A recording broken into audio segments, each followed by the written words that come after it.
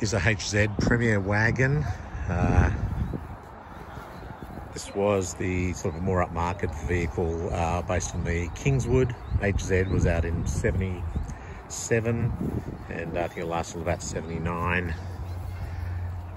The Commodore was sort of sold alongside it for a while, VB Commodore.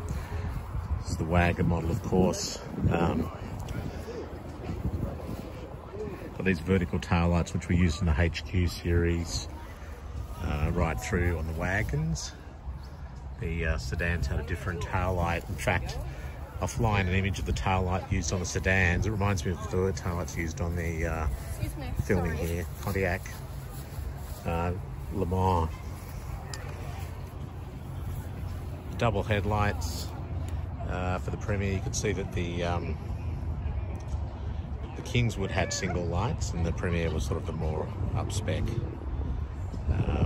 version. And also the corduroy interior was another upgrade for the Premier.